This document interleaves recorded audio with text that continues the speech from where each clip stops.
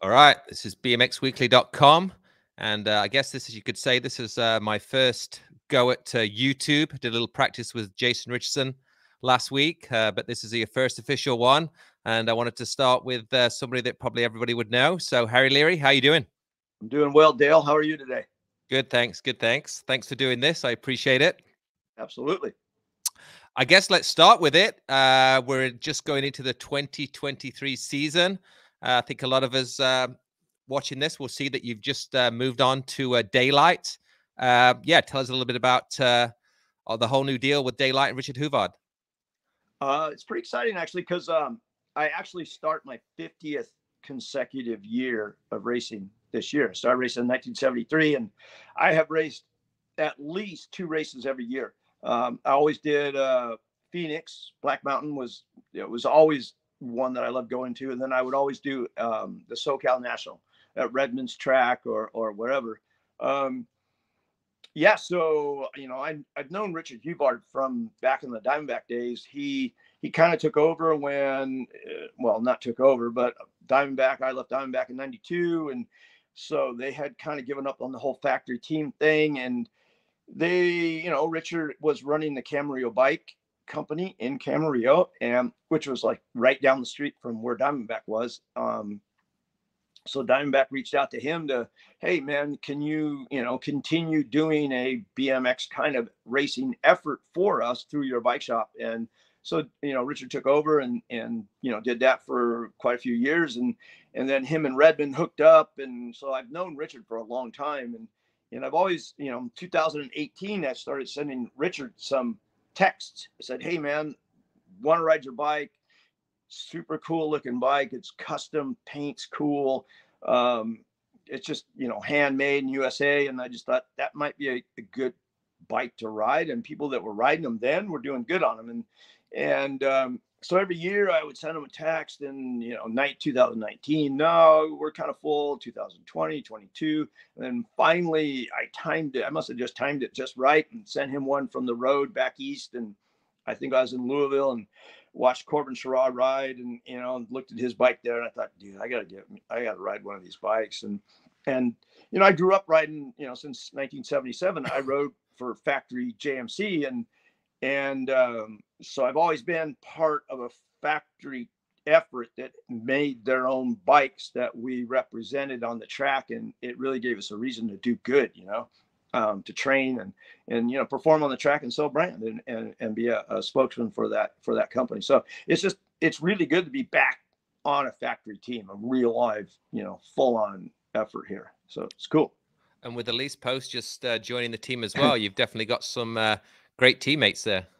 I know, right? I mean, we announced it in Las Vegas that Elise Post is on a Daylight, and Corbin Sherrod, and I'm going to be in Houston in 2 weeks, and that's going to be a pro race there, and I get to set up the pit and do the whole thing for the pros. And I know from what Richard says, they have a pit area kind of behind everything, so they can go back there and kind of regroup. And I get it, and I'm just going to be like a little fly on the wall, a sponge, kind of listening to what they talk about, and and you never know. I mean, I've been doing this a long time. I might be able to not bring anything to anybody really, but I see things that maybe they don't see, themselves doing, what I mean? Like, I know that Elisa's got Sam and but not everybody sees everything that they're doing. And that's really what a second set of eyes are for, Yeah, and I think today's pros are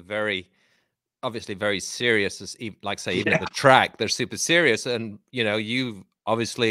you just said you're in your 50th year, so I'm sure there's little bits of the piece that they'll pick up on you as well. I think you understand when they, you don't talk to them if they get fifth in the semi and stuff that like not everybody would realize, So they've probably got a good guy in their corner having you around, Yeah, it's just gonna be fun, man, to watch those guys work and how they work. And because a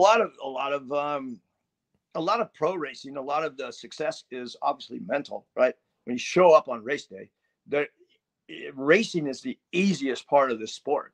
It's not a physical effort. You don't hurt.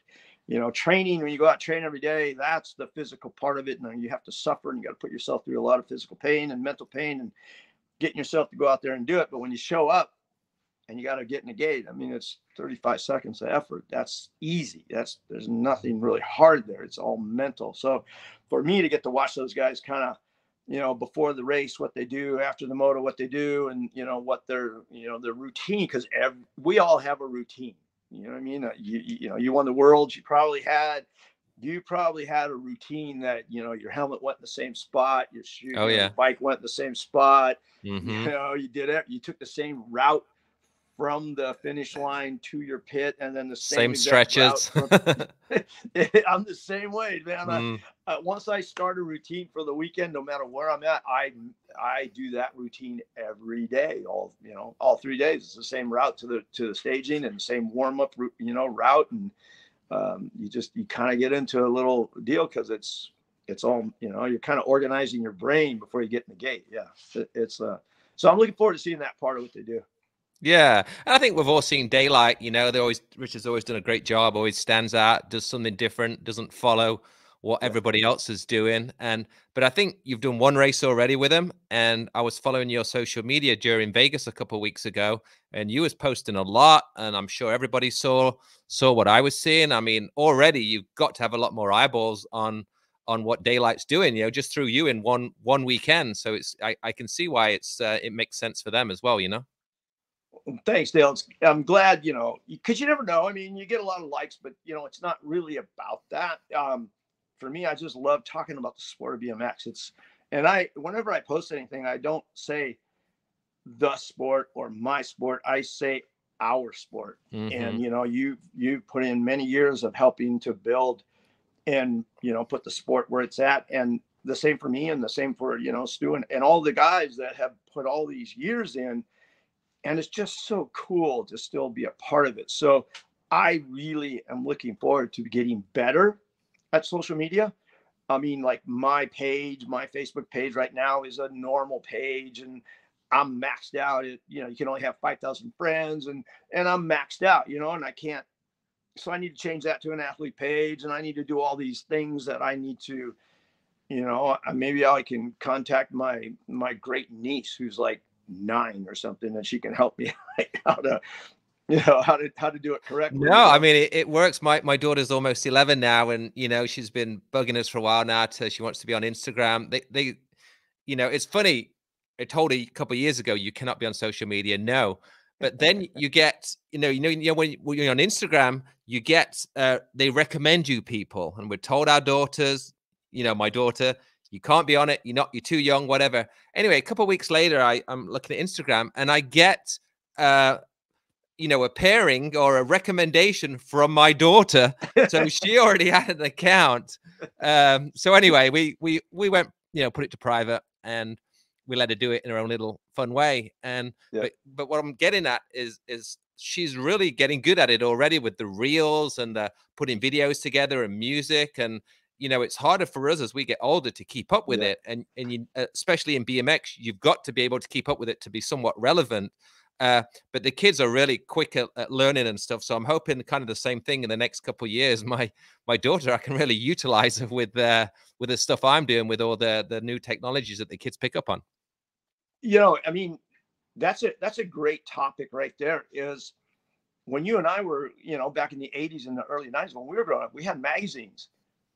They did all that for us. You know what I mean? We, obviously there wasn't social media, but we had print media who basically made us famous. You know what I mean? Did all the things that now we have to do on our own within social media. And so I look at the pros today, like, okay, I try to follow the guys, you know what I mean? I really do, because I can learn from them, how they're promoting themselves and what they talk about, and, how often they post, and just content, because that's really what it's all about, is content.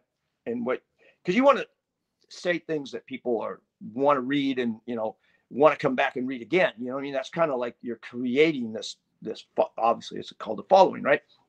But I don't see, unless, correct me if I'm wrong, who is out there, current pro, that is really doing a stellar job of marketing themselves to help their sponsor. Like, I mean, right now you got Pull Magazine, and Toby's trying to do BMX Action again, but that's a whole different deal for a whole different reason. What pro out there has really got it upon himself and promoting himself within social media? Watch the motocross guys. I mean, there is where you have your foundation of at least what you should be as good as, Cooper Webb or Colt Nichols is doing a great job because he just got on Honda. So I'm following him and I'm watching what he's doing, and Adam Cincerello is pretty good. Roxon's really good as well. So there's a lot of good guys, are elite, motocross guys. But I try to follow. Connor Fields isn't too active that much anymore, and I don't know. Are there guys out there that I'm missing? I think Barry Nobles is probably the best guy at it, and yeah, I can understand why a lot of the current double A's. I was team manager for Maris when social media was kind of coming in. He'd moved out here and he wasn't really into social media, but he could back it up with flat out results. Obviously, it's evolved a lot in the last 10 years, even since Maris. So you've got to trickle that part into it. But I think it's hard for a lot of those guys because they've got a trainer, a coach on their shoulders. They've got their own pressure. They're doing it themselves. And then to hop on your phone and start doing all that stuff as well. It's hard, but I think Barry is the guy that they all should be looking at because he just does a great job at it, Yeah, Barry does do a good job. Yeah. And who does probably the best job and who is very pleasing to watch is Caroline Buchanan. Yeah, no, like I say, yeah. Man, I don't know if she's got somebody that does it for her but she has always got great content and she's pretty consistent, and that's what pops up on your feed every day. You know what I mean? You got to and she just posted something, I saw something this morning about her husband or boyfriend got hurt, and, she kind of rehabilitated him, and she did this little documentary, and it's just really, entertaining, and it kind of pulls you in. And so I think, and I learned from, watching her do stuff and reels. I was on the road for 7 months, man. I'd be driving and just watching reels the whole time. Because they repeat, you know what I mean? Like you watch one reel and repeat until you move on to the next one. And so, even though I'm driving, I don't have to stare at the screen, and I don't know how to do the reels yet. And I tried one and I messed it all up, and so it's hard because it evolves all the time. So we're constantly trying to keep, same thing. I've just kind of got onto the reels on Facebook. I've been playing around with it for the last couple of weeks. Somebody said, hey, I've never really done video and stuff in Facebook. I always thought it looked grainy and not very good, but now they're doing reels. It's a little bit better quality. And actually Byron Friday, who's very good at social media, is always he's always giving me little tips and stuff as well. So shout out to Byron for that. But yeah, like say, as social media evolves, we have to evolve with it. Otherwise we get left behind. And it's a non-stop thing, but it's just finding that balance, I think that is the key for it. Yeah. Byron's a good guy, man. Him and I he was a mountain bike product manager and I was a BMX product manager at Diamondback for 4 or 5 years. And we traveled all over the world together. Yeah. It was cool. Taiwan. He's a book of Italy, knowledge. Yeah. Yeah. He remembers everything. Yeah.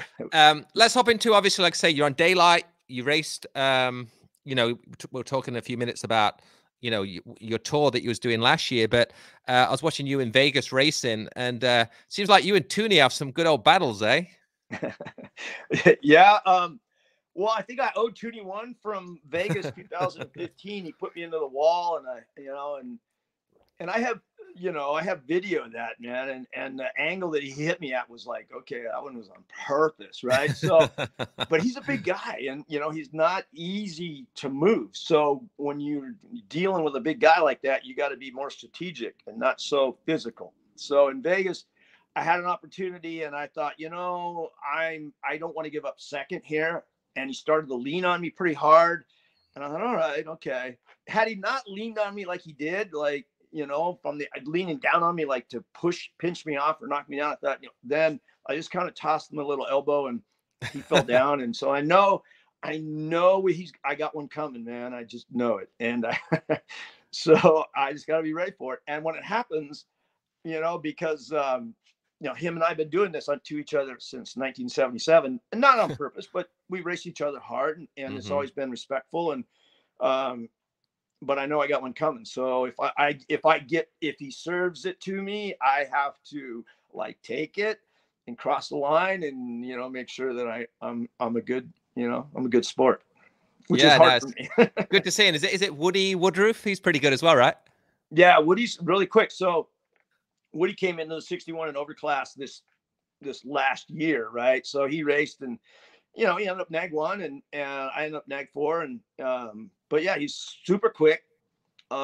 He runs an easy gear, which is kind of cool because then his gear, he gets to the turn really good, but I haven't raced him enough to really figure out his deal. But I know that because of his easy gear, he's going to be a guy that could probably get passed down a straightaway or something. You know what I mean? Like just carry momentum into a corner on him because his gear runs out, or something like that. And he's a light little guy. He's pretty light, so it won't take much to kind of maybe push him out of the way.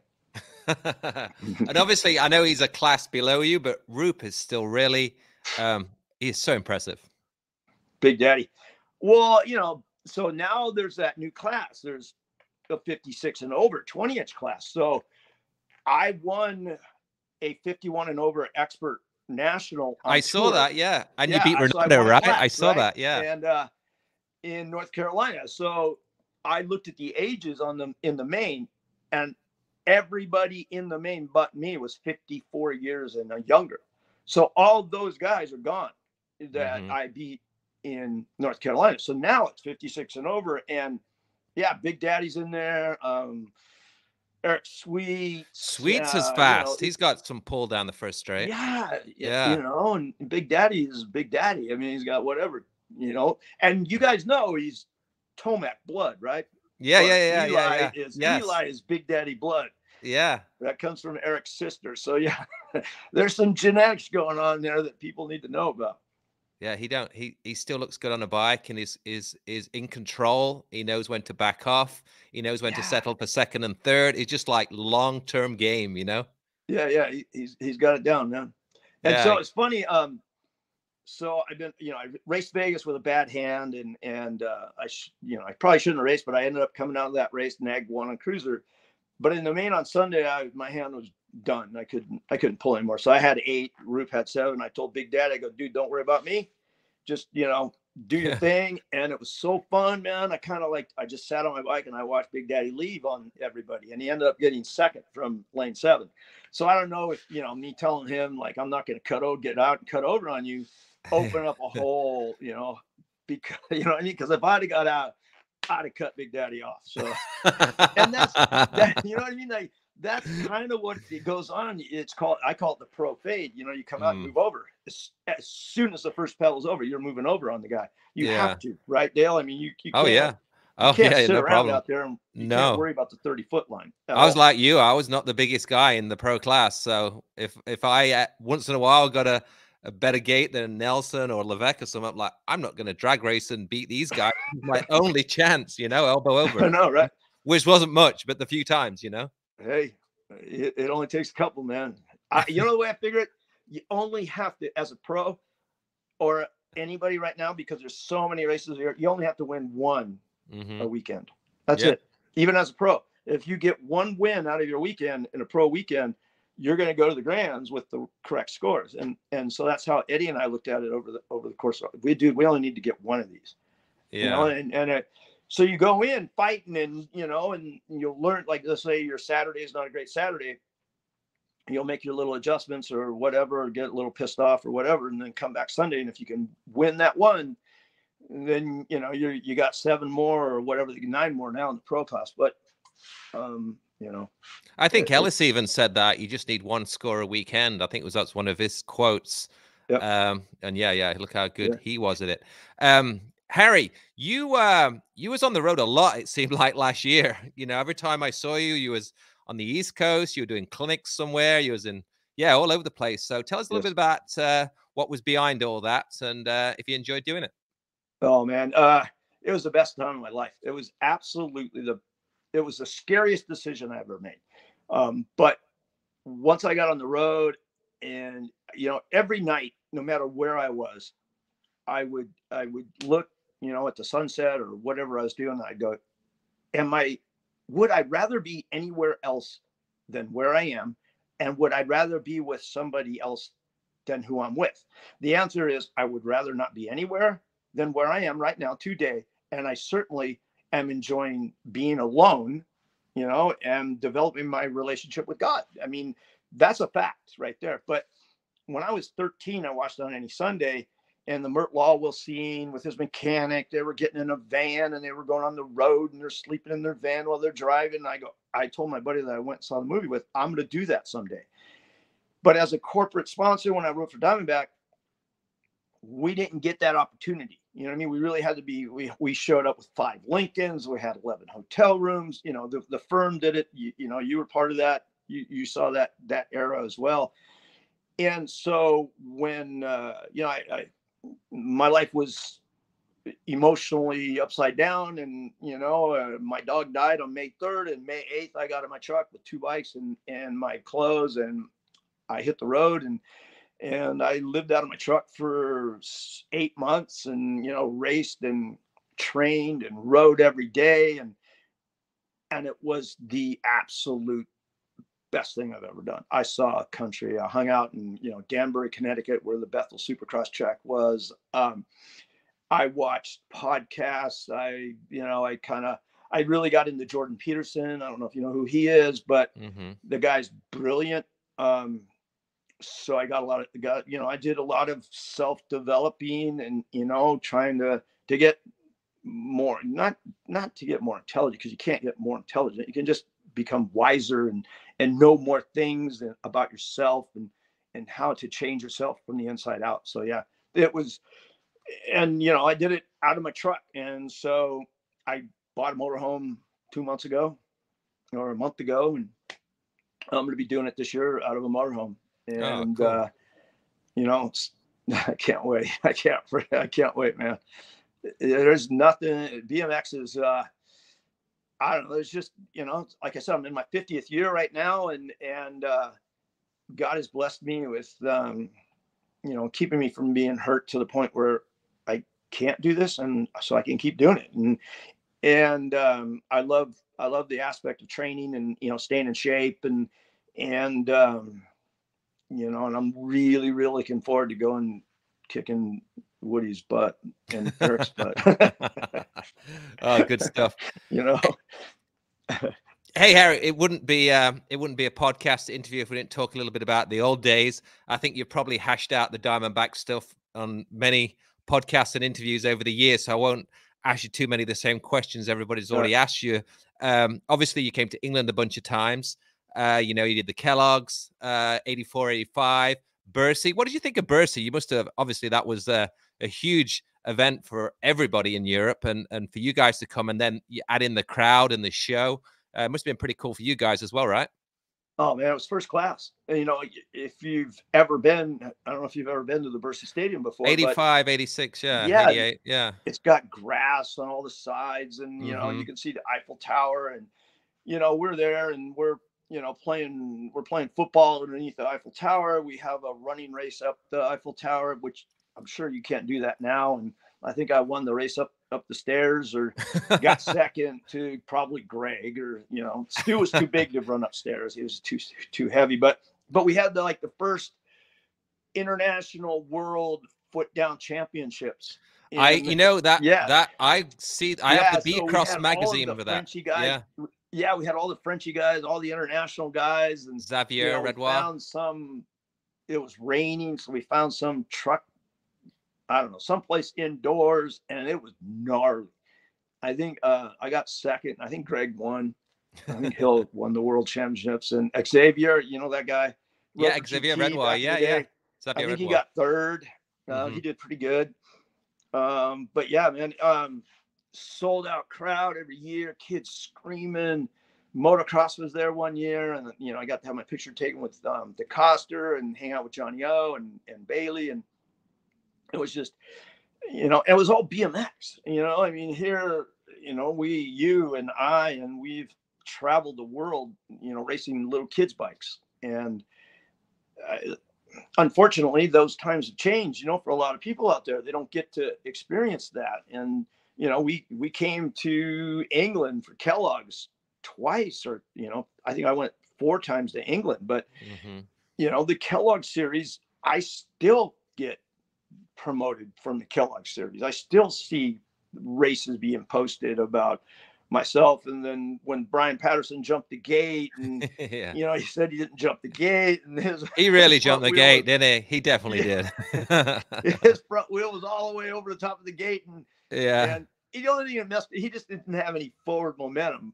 Right, his front wheel came down, and I had a lot of forward momentum, right? So but he still passed me. But that was good. It was the last race of the whole thing, and so it was good. We yucked it up in the bus, but it wasn't good for me. That kind of traveling wasn't really good for me, because I didn't like those guys.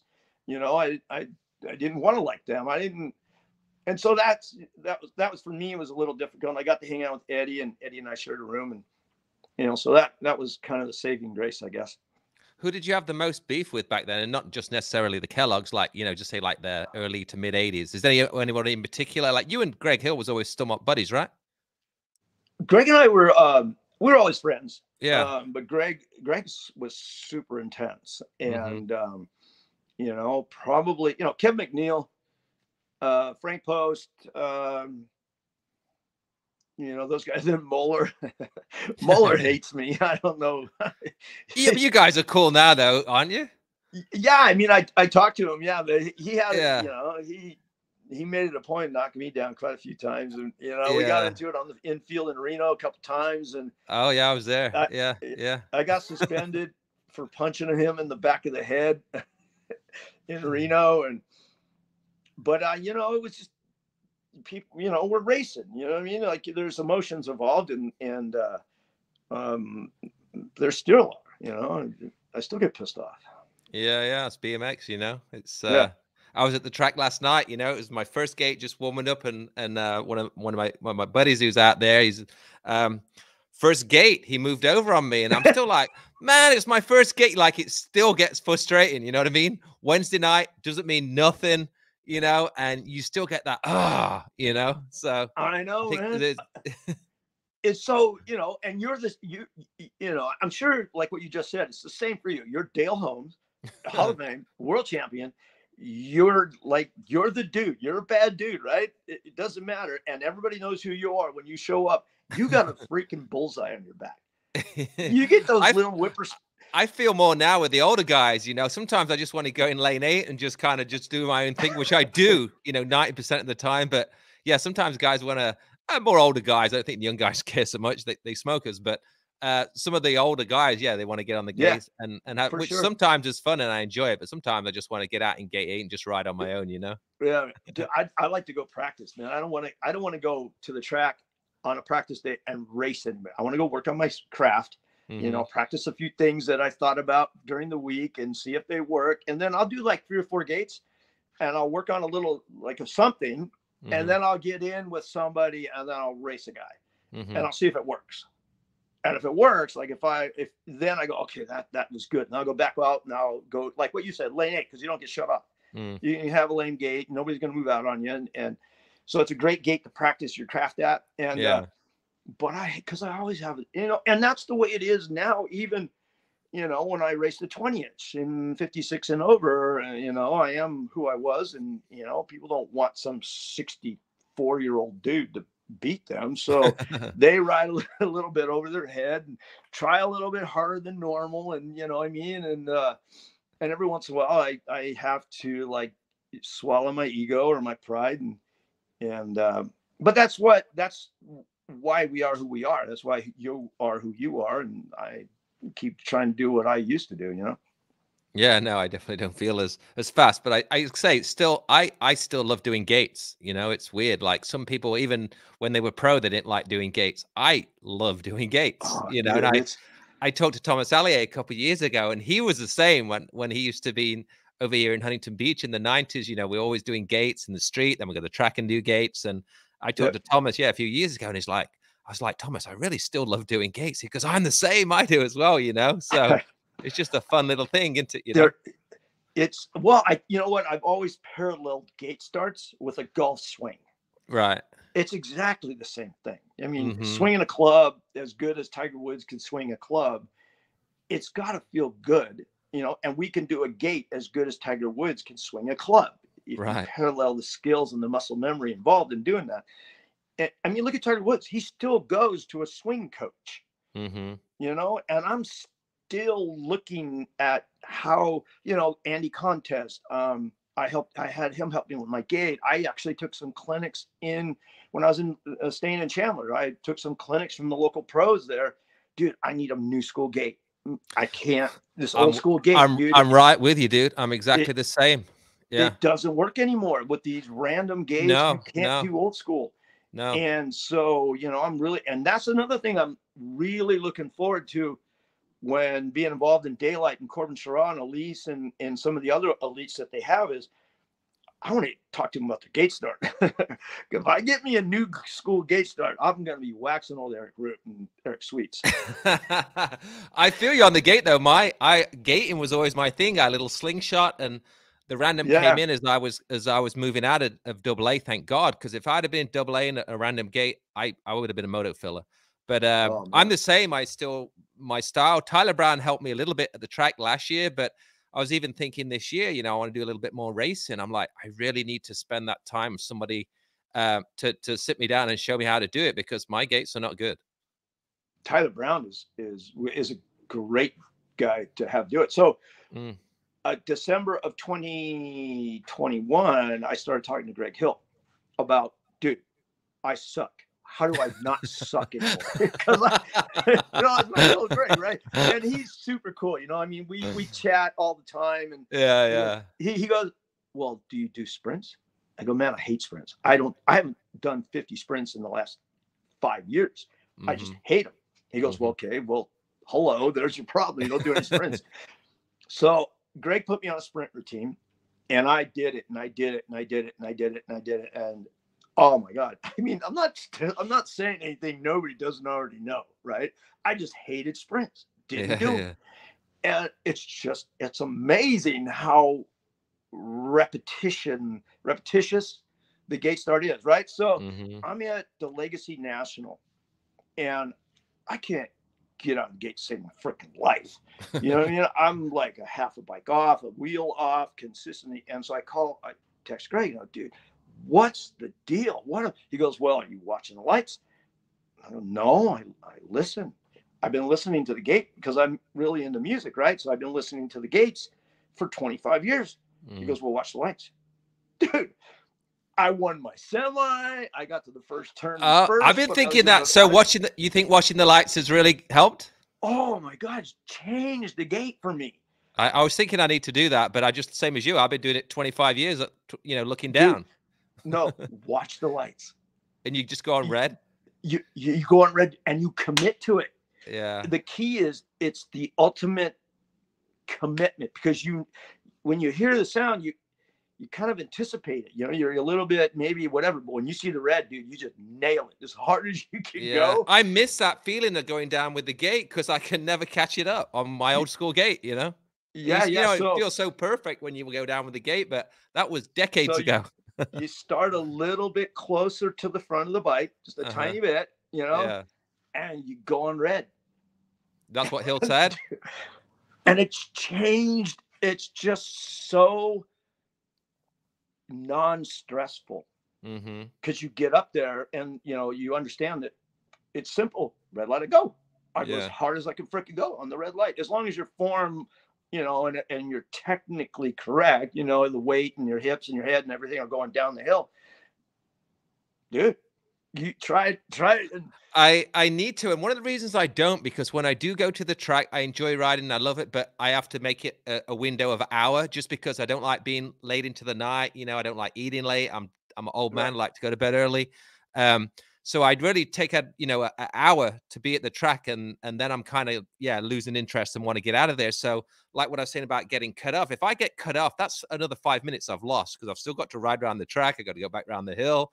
So I'm already trying to get quality in while I'm there. So that's why I'm like, should I learn? Should I try something different with my game? I'm like, I'm going to waste too much time, and I'm only going to be here an hour, So Yeah, I right. do need to take time, and maybe I need to give Hill a call, So You know what? yeah, Just show up one night and say, okay, yeah, tonight, mm, first gate, I'm watching the lights. yeah, I'm just going lane 8, and don't worry about anything. And I guarantee you, man, I was hesitant. I did it like I raced half the day off listening, and then the very next race I went in. I think it was my semi. And I go, fuck it. Greg yeah, said to do it. Greg Hill. yeah, Bob Wire Hill said, watch the lights. yeah. And I friggin' won my semi. I got third that day. And I made it Yeah. on the box that day. Yeah. I'm gonna now I spoke to you. I'm totally gonna try it on Sunday. I'll be at the track on Sunday, so I Yeah. will Yeah. give it a go. Hey Yeah. Harry, there seems to be like some good steam picking up now with these old school racers. Todd Hoffman had Fogtown last year, and Yeah. obviously we've seen Miranda and Eric Carter are putting on their one. I keep forgetting the name, Dirty Fest. Did you go to Fogtown? I don't think he was there, right? No, I was I wanted to go. I was back east on tour, and I've always wanted. Well, I used to do the Rockford Old School show. I Yeah. was a guest speaker in 09. I think I went there in 06, and I was in that area back there. And for the Rockford National, I thought, maybe they're gonna have the bike show. Well, the bike show doesn't happen any longer on the national weekend because the bike show is so big that the national takes over too much of the park. There's no room for the bike show. So they rescheduled the big bike show for their state qualifier race. Well, they used my image off the 79 cover, the JMC image doing Leary. They used that to promote their bike show. Well, they had no idea I was anywhere near the area and could show up. And as soon as I saw them that they used my image, I go, dude, I'm going. Because I had thought about driving all the way back to California and doing that. And I thought, no, I'm going to go to Rockford. I'm going to support this show. I'm going to support the fact they used me to promote it. And I stayed with the Meltons at their house. That was like the first night I had a home cooked meal and slept in a bed in like 5 months or whatever it was, and the promoters of the bike show, they were really, they were great hosts. I got to promote them, my turbo, and I raced the state race. They had an old school race that they put on because I was going to be there, and I ended up winning. That's what that number. Well, you can't see it, but there's number 1 plate back there, and I won the old school flat pedal shootout championship on my turbo, and it was just an epic weekend. And that's why I didn't go to Frogtown. It's not that I, don't support that. I plan to be there this year at Frogtown. I'd love to do the Dirty Fest that Miranda's putting on with, through the podcast that they're doing. Obviously we're all about the olden days, but because, we grew up in it, and a lot of these guys stopped racing in that era. They haven't had the opportunity to, get clipped in and get on a full-on racetrack and really try to go fast on today's tracks. This is more important to me, racing nowadays, than racing that. Mm-hmm. So, and it's not that I don't support it. It's just that I don't want to live in that era and put all my mental eggs in that basket. You know what I mean? So, yeah, I mean, here's the thing that on my tour, I went to one of the second stops was Guy Cooper's house. If you know who Guy Cooper is, I saw pictures. Yeah, super cross legend, one of my freaking guys, Johnny O and Guy Cooper, because he was Guy Airtime Cooper, and I jumped, and Johnny was smooth and fluid and always perfect on his bike. So I took the combination of those two guys and I put it into me. You know what I mean? Like, that's kind of how I modeled myself as a BMX racer. And so there was a bike show at Guy Cooper's house. And so I thought, and I heard about it, and Cash Matthews invited me out, and I thought, I'm going to go meet Guy Cooper. Cool. So I went out, and, Guy built a BMX course, and and the course, this guy Cooper, he gets a tractor, right? And he plows this BMX track. And so the starting line is off the back of his pool deck. And it's like a 30-foot almost straight down, and you got to take off. And it's a rubber band start. And so I borrowed this clapped out Yamaha motorbike, and they put me in the class with Cooper, and I thought, no, I'm going to race the younger class. So I raced the class below guy. And I had to race this 26-year-old hot shoe dude, and he won the first moto. I won the second moto. Oh wait, I think no, there was only 2 motos. He won the first one, so I had lane choice. So I went inside, and I watched how the guy was letting go of the rubber band. Right, I thought, I got to figure this out. Right. Yeah. So I watched him, and so he would move his thumb just a tiny bit, right, before he would let go of the rubber band. Right. Thought, okay, that's the trick. So I got right next to the starter, right, and I'm watching the tip of his thumb. And as soon as I saw his thumb flinch, man, I fucking He's took gone. and so I ended up winning on that bike. But guys, then so now I'm drinking beer in Guy Cooper's race garage, one at the end of the day, and the Colorado Nationals on TV, the motocross outdoor race. And Guy goes, hey man, you want to hang out and watch the National with us? What? Are you serious? So, we go into Guy's house. He's got like a 400-inch screen TV that takes up the whole wall. He's got, 11 recliners and so I'm sitting next to Guy Cooper, and I'm listening to him tell me about, watch what this guy does here. Watch how he weights this peg. Watch this. And now I'm getting the detailed pro level. And and that was part of my tour. That was one of the things I had hoped to do. And the other thing about the tour was to never say no. No matter what I was invited to go do, I said yes, because whatever it was, it was going to be a new experience for me. Like Gina Duvall from back east said, hey, come to my campground. We're going to go have crab at the Crab Shack on the Long Island Sound. And I said, okay. So we rode our bike. I never said no. I said yes to everything. And the experiences that I got, and that's part of the 7-month tour. And that's why I can't go back. Yeah, I can't wait to go do it again, Yeah, and like I say, hopefully more of these events start popping up. I think Miranda's hoping this. Well, it seems like it's getting a good steam already. What they got going over here at Vale Lake, and could be cool if more of these events start popping up. And it's another opportunity for the older guys to go there, not just race and stuff, but it seems like to hang out. I think Danny Nelson doesn't go to many events, but he was at Huff's event last year, and I'm sure Miranda's going to try and get Ellis and some of them guys over to this one. So. I think it'd be really cool. I'll get a bike. I'll race, man. I'll race multiple classes or whatever, I'm suspension class. I don't know. I'm not going to ride a 29er or a 26. No, nope. I'm not going to ride a big fat bike that, anybody could go down a hill on. No, I want to ride something twitchy and, Yeah. Keep it 20-inch, right? Yeah. Keep it real. Hey, let's jump back a little bit to like I say, you've talked a lot about Diamondback. Tell us a little bit about balance and stuff, because it wasn't around much longer, but I think it was like you, Hill, Hayden, Peirce, right? Yeah, man. Okay, so balance was, I left Diamondback and I just stumbled onto this company that I don't know how I found them or they found me or something, but they were owned by 2 Taiwanese guys. One guy was an importer for Kmart stuff when he had this huge warehouse. And so he brought everything Kmart in, and he shipped to Kmarts all over the country. So he had a lot of money. And then the other guy was Robin Ho, who owned Marvel Cycles in Taiwan, a huge mountain bike or bicycle manufacturing company. And he was doing Marins and Konas and all these high-end brand mountain bikes.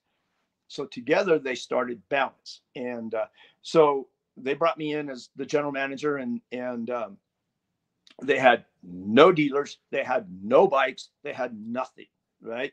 The only thing they had was an assembly line that they brought over from Taiwan that they could say assembled in USA. Everything came, in parts. Wheels were built. Everything was all done. And so they brought me in, and, I put together a sales force, and I ended up with, I think we finally got 2,800 dealers. I Oh, wow. took them from 0 sales to 6.5 million in sales in that short amount of time. We won the Golden Crank Bike of the Year. The Balance Bike did. I sponsored Mikey King. Oh, King, when he won the Worlds, right? Was he on Balance? Yeah, I sponsored, and I called him Mikey. I go, hey, Mike, got this deal. So I put him on, this pile of crap dual suspension bike with Pro Forks on the front, and it had a Marzocchi rear shock, and because I was still tied in, still had some emotional connection with Marzocchi, right? So sent Mike to France on this mountain bike. He went last, ended up winning the world championships on a balance, right? I forgot he was on Balance. What, Meta BF, I think it was, right? Yeah, no, he was on Balance, man. And then he came back, and we got him dialed in on a slalom bike, and he won the national Norba National Dual Slalom Championship within the same year. So within 1 year, Balance won the downhill mountain bike championships, world, and then King won the national Norba Dual Slalom Championship. So then I pick up Greg, John Purse, Matt Hayden, and myself. And I won the Masters title in 93 and 94, back-to-back Masters for Balance. I mean, I had Greg Hill and, the Jackal, Purse and Hayden were banging out podium. I mean, Purse was winning a lot on Balance, Hayden was in there. And the bike was a good bike. I mean, it had some great geometries. And to let it be known, I've always been a Christophe Levesque fan, because the guy was, obviously very, very good, changed our sport when he came over here. So I rode a Specialized, the same bike. I remember you did, yeah. So I got one of those, man, and I basically kind of copied, and I still got that bike. I still have it here. It's in my storage unit, right across the way here. I still have that Specialized, and so I kind of built the Balance after that Specialized, because I knew the thing worked great, because Levesque rode the crap out of it, right? So that's why our balances work so good, I think. And then we did cruisers, and but yeah, we won the Golden Crank Award. And, Hayden almost won on Balance the 94 Worlds in Detroit, in Michigan, right? In nearly past Nelson. Still got second, but a bit of a, Hayden was being nice to Thunder, I think, but Hayden was, second place at the Worlds and very close to winning the Worlds on 20 in BMX as well, It was just, so it was just it was a glorious time, for the sport. I think the sport back then was kind of in a transition a little bit, it was phasing from the 80s, and, and it had a kind of a lull when freestyle, and I think freestyle was finally had run its course as far as a popular, televised, and, a thing to do with contests, because people started getting hurt, right? So I think the freestyle kind of fizz out, and people started to get back in with racing budgets and, GT, and just, it was a good time for Balance. And so that, but what happened was Robin Ho, who owned the factory in Taiwan, because Balance was doing so good, and there was a price advantage for Balance because they were making all the bikes and the frames. A lot of these manufacturers that were in the Marble factory started to leave. So then Robin lost a lot of his capacity, walked out the front door, because they didn't feel as though they were getting treated fairly with the Balance name being there, conflict of interest kind of thing. And so Robin had to close the factory. And then when that happened, that side of the money went away. And then Ben Shaw, he didn't need the bike company. It was a project that they did together. So Ben pulled out. Ben Shaw was the name. Ben pulled out. Robin pulled out, and then Balance was done. That's a shame. You guys, like I say, really thinking about it now, including obviously with King winning the mountain bike Worlds as well. You guys did a lot of stuff in a short period of time with a unheard of brand, which is with us all-star lineup. So and I think a lot of it is not crediting myself, but they firmly believed in everything. It didn't matter what I brought to the table to them. Hey, guys, this is what we need to do. And this is how we need to do it. And they were always trusting and believing in my ideas and my direction. And then, I had Sergio from Smith and Smith Advertising, and there is no Smith. There's not one Smith in his advertising campaign or company. It's Sergio Bravo. And so he did a lot of the Diamondback stuff when I was product manager at Diamondback. So he did a lot of the ads. So if you go back and look at all of the advertising and the graphics and the look and the feel that Balance had was because of him and I working together. He was the guy. And as soon as I got on Balance, I go, Sergio, we got this really good deal. We got a blank slate. We can do whatever we want to do as edgy as we want to do it. And so there was this one ad, and it's the coolest ad. I think we did a picture of Mikey King hanging upside down with gravity boots, and we lit it a certain way. We were in Eddie's garage, the King's garage down in San Diego. And I go, Mikey, get in them gravity boots and hang upside down, and we'll shoot you. And dude, that was a full page ad, Balance ad, just edgy as heck. Did you guys have like a big box fan as well?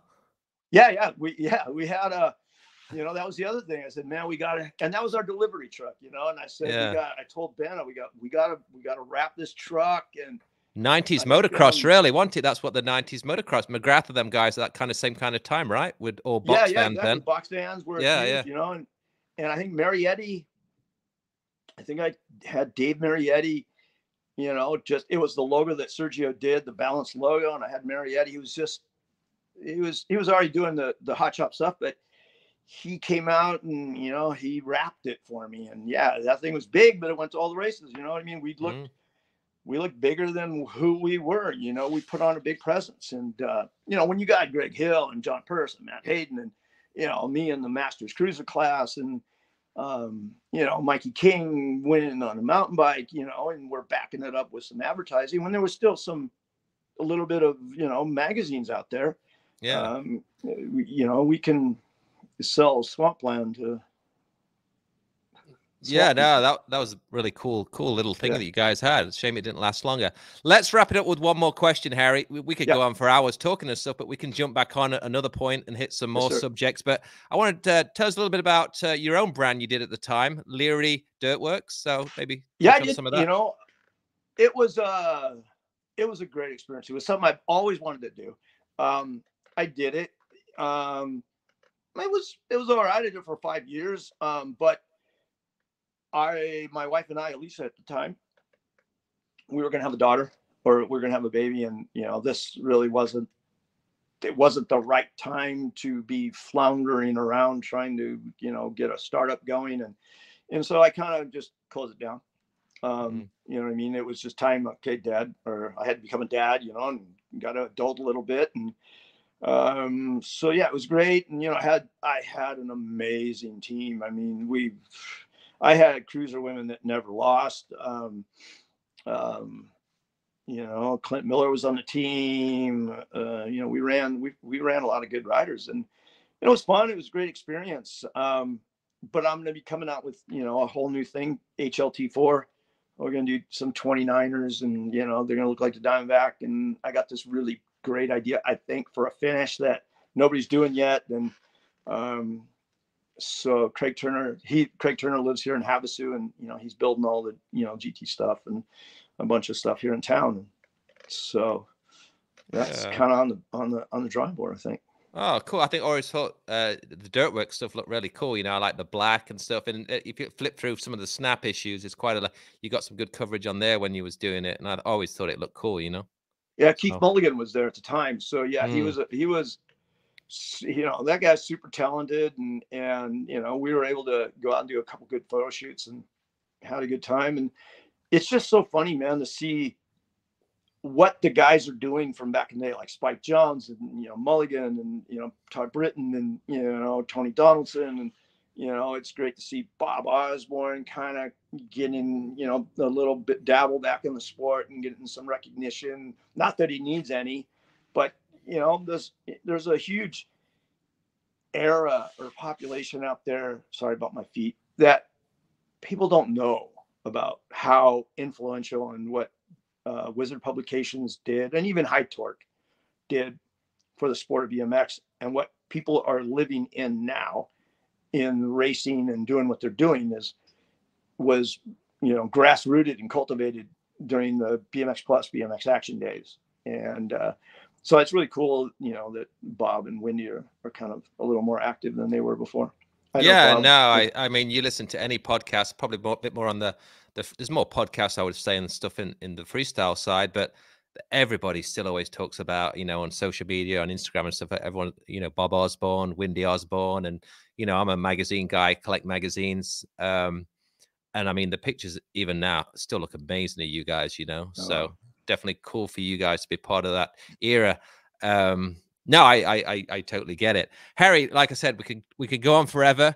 We'll definitely jump on and do this again. Seems like if we get a bit of traffic on this YouTube thing, we'll do it again. We'll say we can go in so many different directions with you on stories and stuff. But I appreciate you doing that. And good luck this year. We'll be watching. And yeah, hopefully see you out at maybe Bakersfield next month. Yeah. It'd be cool to catch up. Good luck with Divide. I love your guys' logo, man. Oh, I appreciate it, man. Yeah, thanks. Yeah, super cool. It's split, man. It's really eye-catching. Yeah, good job. Yeah, it's my friend Mark Ward in the UK that's done all the graphics and stuff. He's done a great job, and you know, it's just keeping it small and fun. And we've got a couple of things in the works for this year with a frame and a fork and bars, and I just want to keep it fun and finish BMX on my terms, and just do it my own way and have fun with it, and work with people I really enjoy doing it. So I'm excited to do it. I'd like to try a pair of bars on my 20 someday, maybe. Yeah, absolutely. As soon as I got them, man, you'll be the first guy that can get some. No problem. All right, go ahead. All right, Harry. Appreciate it. Great talking, and we'll catch everybody next time. Yes, sir. Peace. Cheers. See you guys at the track. See ya. All right.